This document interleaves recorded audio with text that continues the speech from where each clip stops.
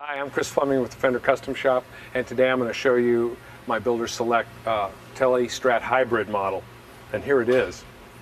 I created this sort of on a whim. I thought it would be an interesting idea well, Telecasters are my favorite guitar to begin with, and I thought it would be neat to have a Telecaster that did a Strat thing.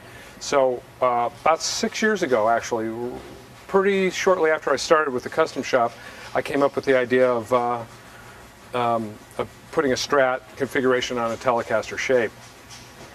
And that's what I did. And so what you see here is a full Strat complement with a custom pickguard that makes it look real natural, although it's kind of strange looking when you first look at it. But the idea of this is really to create a Telecaster feel, but have all the options of a Strat.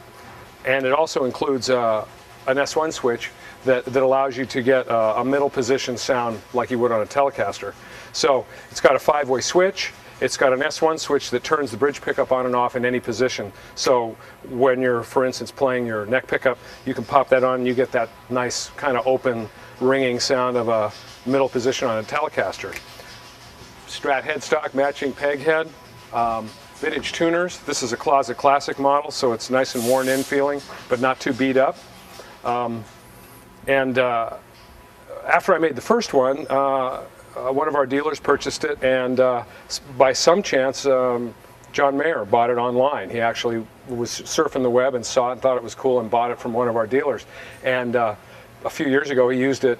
I think he still uses it on tour for a couple of songs, and it works well. He puts it into a special tuning and uses it in his shows. So it got some interest from that because John was playing it, and so we decided to release a limited edition of it for the public. So again, it's a very versatile guitar. You get all the Strat thing going on, you get a little bit of Tele thing going on, and it turns heads because it looks funny. There's something, it doesn't look right, but it looks right, so it's kind of an unusual instrument. And it's also comfortable to play. It's got the tummy cut and the arm cut of a Strat, but on the configuration of a Telecaster. So the neck is a 60s, a little bit larger C shape from the 60s.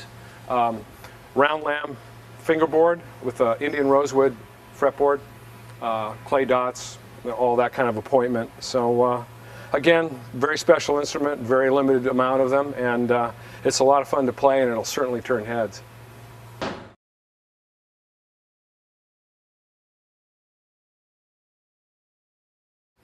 Pickups are hand wound, actually. I hand wound all the pickups in all of these sets, so they're custom wound to my specs. Have a little bit underwound bridge pickup because I find that a little weaker bridge pickup actually has a sweeter sound than a hot bridge pickup does. And then it balances well with the other two pickups. These are 60 style pickups, and they're wound to my specification. I hand wind them on my own little winder in my own little area, so every one of these was hand wound by me. That makes it kind of special as well. They're good sounding pickups. They have a nice warm open tone, and especially in the S1 switch mode, you get this really bright, open, jangly sort of sound that's very cool.